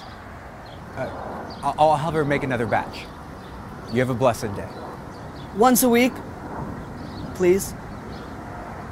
On Thursdays would be nice. Fourth on the list, Travis Owens as Peter, the lead in Audacity, Ray Comfort's film about a anti-gay Christian stand-up comedian. I got a joke for you, by the way. Yeah. Knock, knock. Really? Oh. Yeah. Who's there? Interrupting starfish. Interrupting stuff. Oh, come on. Did you get it? Yeah. It's a closer. I got it. I just pictured him doing stand-up. Dude, from that movie. He is from the Jonah Britton school of, if your face looks like that, then you should be in a Christian movie. But last on our Best Actor nominees, Lala Kent, who would become a celebrity on her own terms later in life, as Heather in Pitching Love and Catching Faith. You seem like one who's a wagering enthusiast. How about if you miss this shot, you have to give me a kiss? What a lineup. There are some pretty Seriously. iconic performances among. Does anyone have one that they're just leaning towards straight up? I got to go with, I can't give this vote with 100% confidence because I did not see Thy Neighbor. You didn't? No, I missed that one. Oh, man. Yeah, so... You got to watch that, Julia. Well, I might be casting this vote in bad faith then, because I was going to give it to Travis Owens as Peter so from Audacity. good. He's pretty good. He's just, very good. perfect in the role. Tied for second, I've got Tom Sizemore and Sarah Lejeune. Mm-hmm. I don't know why I picked Sarah Lejeune. Sarah other was than good. that was really funny to look up that she wasn't actually overweight. Fat. Yeah. No, that she actually wore a fat suit. I That wouldn't was consider so her fat cowardly. in the slightest. No, I agree. But she was doing the thing where you hold air in your mouth. Yeah. The whole movie. Although, I'll give her second place because in a lot of those scenes, I'm pretty sure that fat suit was on backwards. Yeah. And she still pulled it off. Yeah, she still acted her way still through managed to show up and do the movie. Yeah. My number one pick is probably Tom Sizemore. I just thought he was so incredible in Genius Club. I don't know if he would technically be a supporting actor in that, but to me, he was the lead. No, he's the lead. He's probably my first choice with Dave Payton as the neighbor as my second choice. I mean, that guy was really phenomenal in that movie. Like the way he would just sort of like buzz to himself, like non-verbally. He was really good. It was really fucking crazy. Like he killed that role. Whoa. And this is a guy who was like a mascot for like a minor league baseball team and has like a couple acting roles. And this is one of them. And he was like genius in it. He was a mascot? Something like that. I remember from his IMDb. He was like a team. I don't think that was like. That's awesome. He hasn't acted very much. He's been in a couple things, but he's not like a pro actor, you know? That is interesting that you say that, Ash, because Dave Payton as neighbor is my number one. Yeah. Tom Sizemore is my number 2. His role really delighted me, and it is like the Tom Sizemore role. But he was a little you know how Tom Hardy as Venom is also delightful, but then you like think about it at all and you're like, what is that accent? What are you what are you doing? How did you come to this? Yeah, that's a really good kind of got the same thing from Tom Sizemore. Not a diss, just is it as good a performance when you get to do whatever you want or when you have to fit a specific role? That's a really good point. It's like when your 3-year-old like scribbles on a coloring book page and you're like, wow, very creative, honey. I kind of want to give it to Dave. I mean, I know that Julian wasn't really able to like pen that in, but like honestly, you really sold me on like inching Dave over Tom, and he was your top choice as well. And I feel like 2 first place votes might edge him in. You know what? I think I'm going to cast the vote as producer. I'm going to say the best actor role, the Golden Calf, goes to Dave Payton, a true underdog win. This is a guy who hasn't acted a ton, but when he's on screen, he makes it count with all of his might. Congratulations, Dave, on your Golden Calf award as neighbor. Moving on to our second last and one of the most important categories. This is the award for Best Director of a Christian film that we watched in 2021. The Golden Calf nominees for Best Director are Gabriel Sabloff, director of the Revelation Road trilogy, which began in 2013. I'll be home soon. Everything's gonna be okay. Look, I know it's not your thing, but will you pray with me?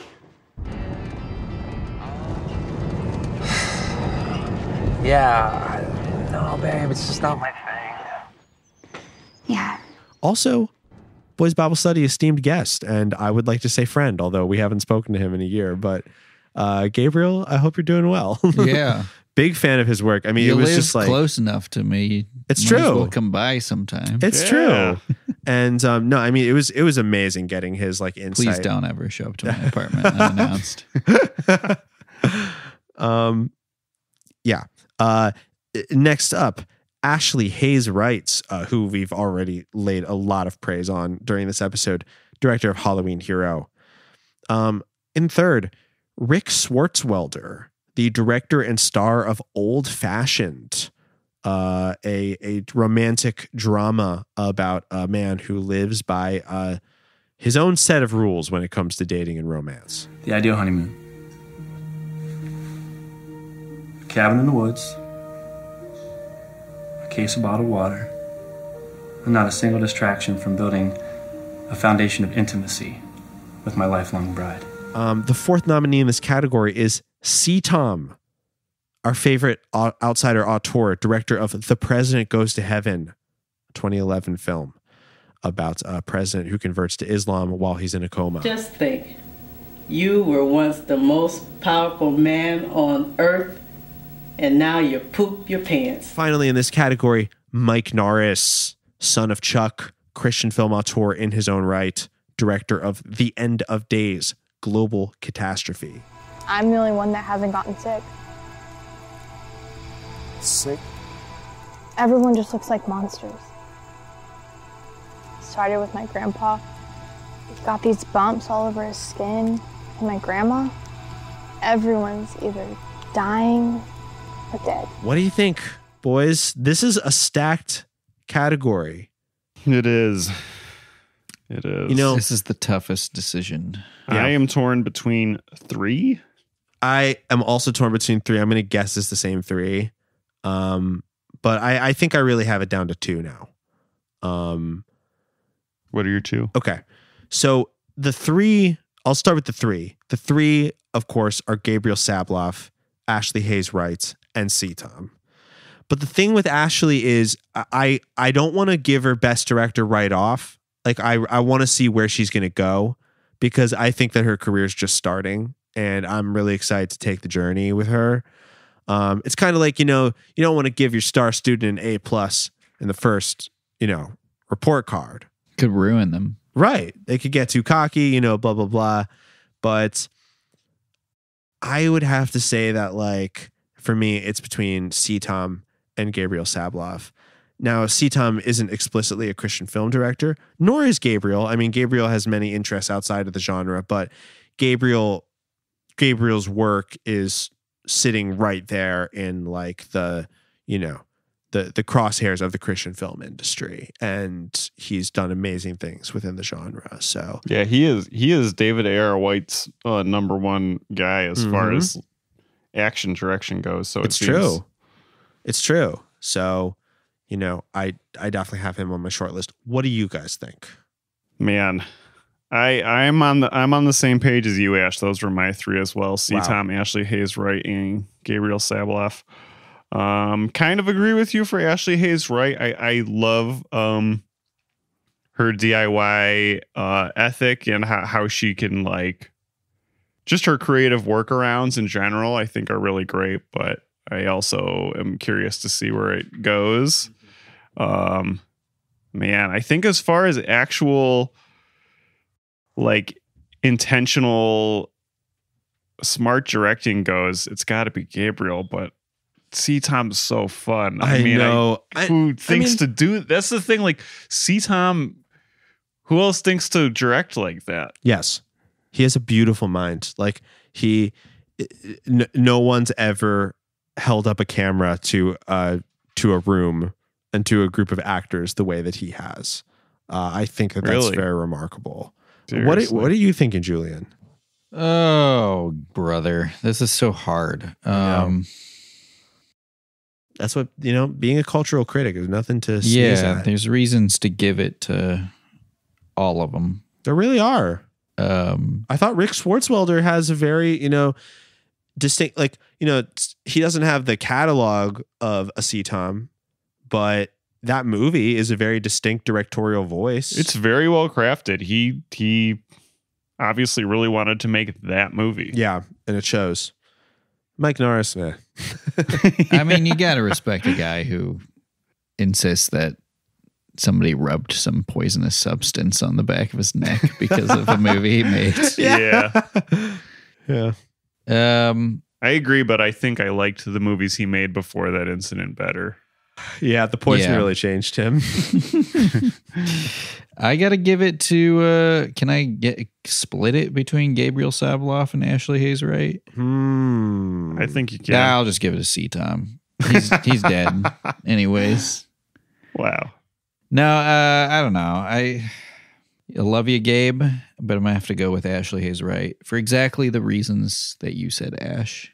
Because, I think if you're the best director, you're the best director, regardless of if it's your first time or your 20th time. That's a really good point. You're not wrong.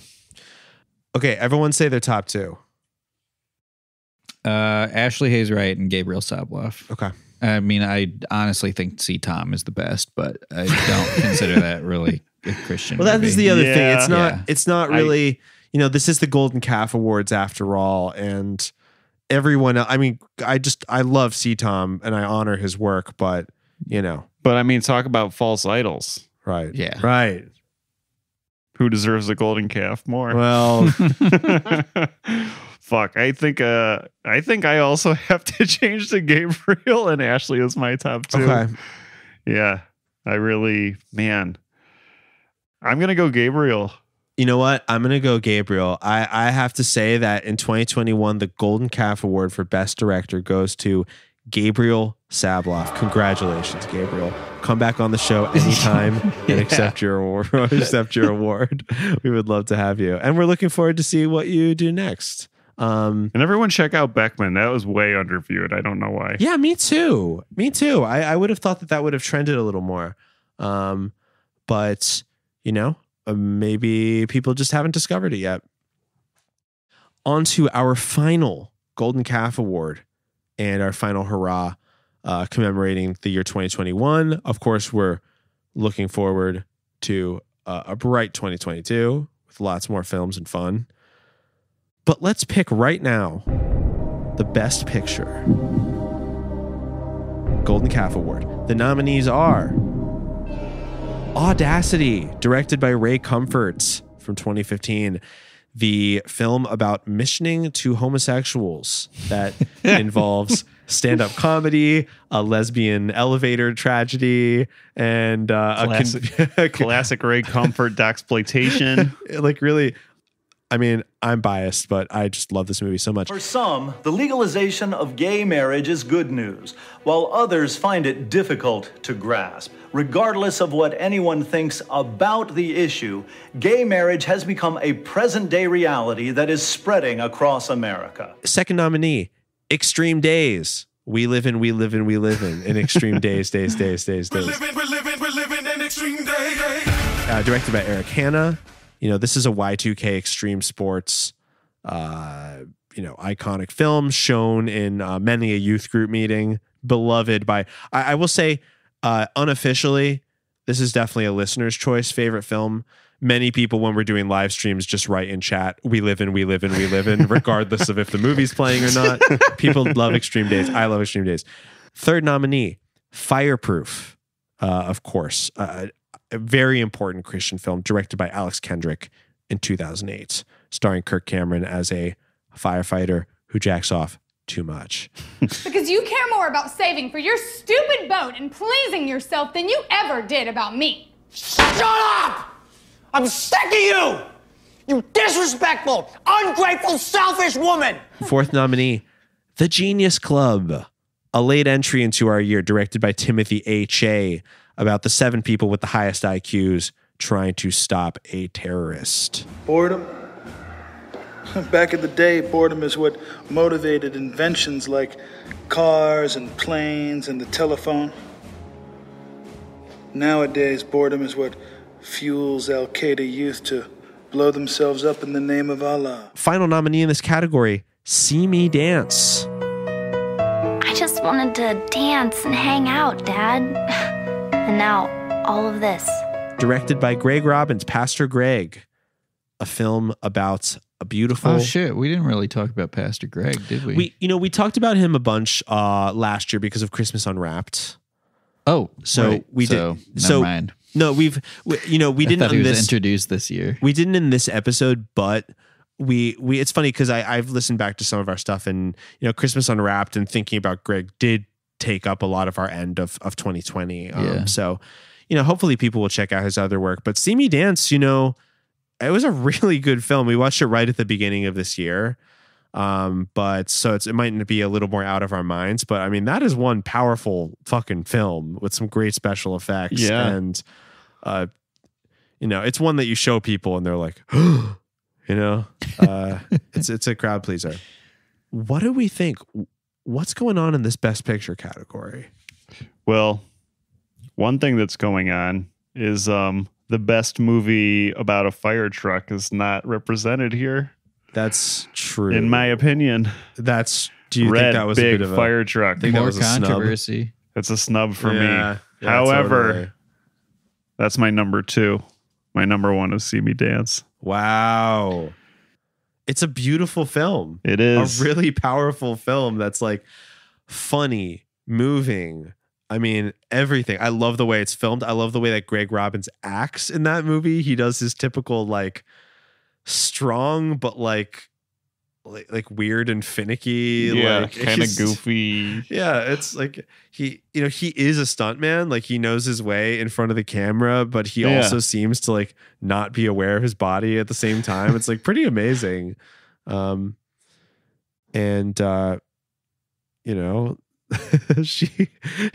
It's called, as far as I remember, it's called See Me Dance because the girl wants a license plate that says See Me Dance on it. Yeah. Well, she dances too. She's a dancer. But yeah, it's because of the license plate. I think it is. And it ends on Christmas. It's a Christmas movie. That's true. Wow.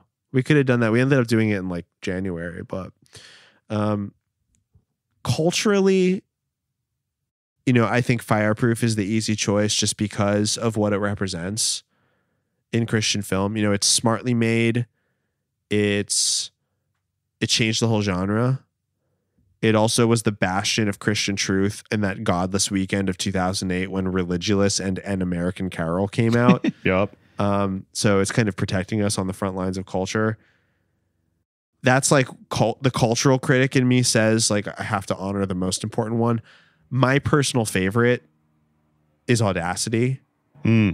It's just like one of my favorite films. You know, I'm biased because I just like, you know, I'm gay and I love like gay interest stuff. And I just find the film like really campy and amazing. It also genuinely disturbs certain people I show it to. It's kind of hard for me to pinpoint who's going to think it's funny and who it's going to like genuinely disturb.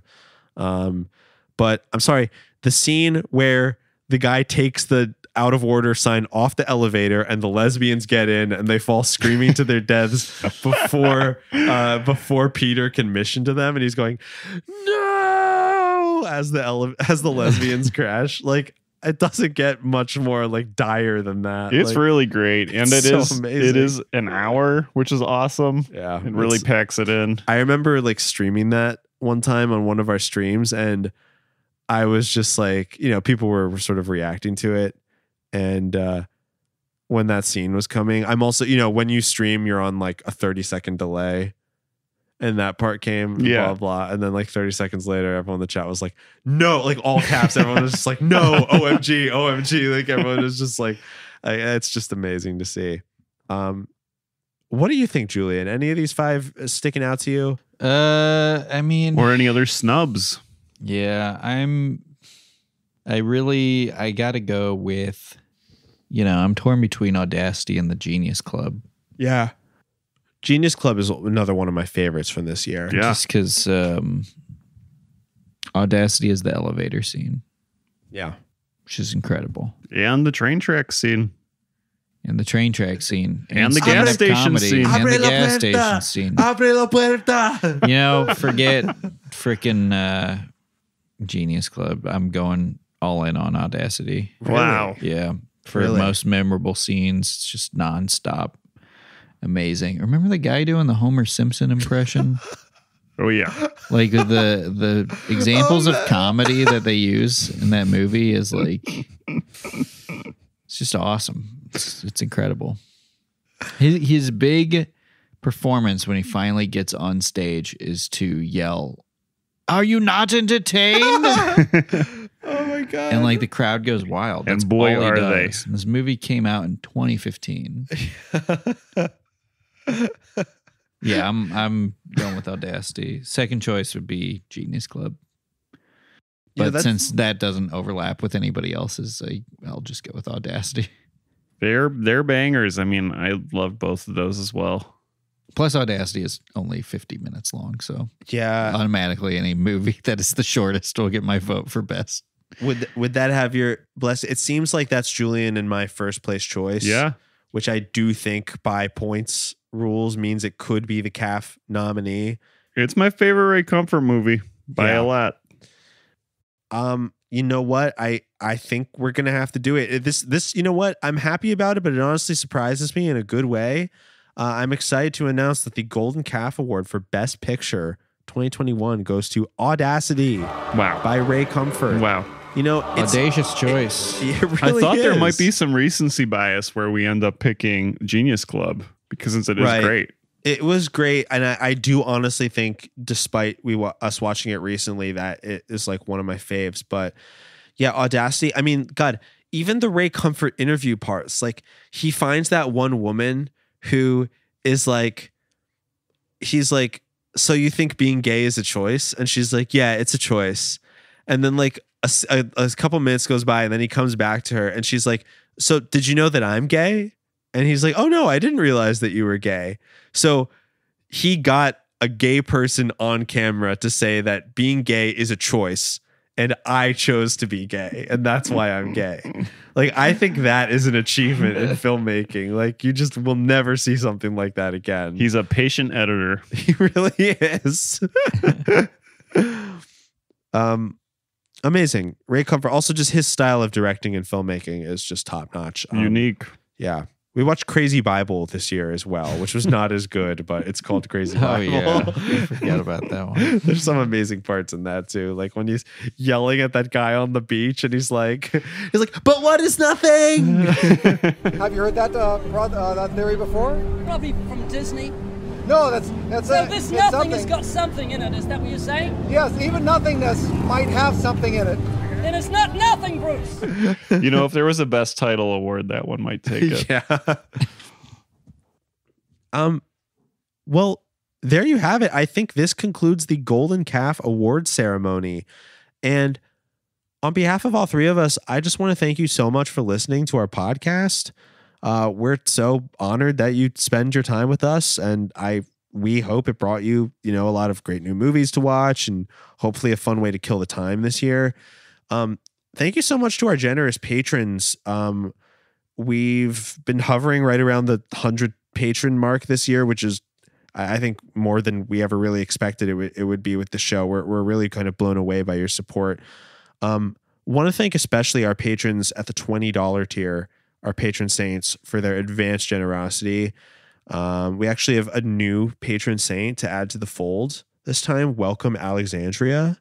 They've actually been a pretty strong supporter on our live streams and on our pages and stuff for a while now. It's a pleasure to have them at the $20 tier. Also, shout outs to our regulars, Nicole, Marissa, Jeff, Jane, and Kara. We really couldn't do it without you guys. Thank you so much. Our outro music is "Oh My God" by Mary. From all of us here at Boys Bible Study, myself, Ash, my co-hosts, Scott and Julian, for 2 years now, going on 3, we would like to say, peace be with you. Are you not entertained? Forgive me, Father, for I have sinned. I feel your love in me, it's coming from within. Oh my God, my devotion is so unwavering. Divine emotions when you enter me. Every day you take me high with your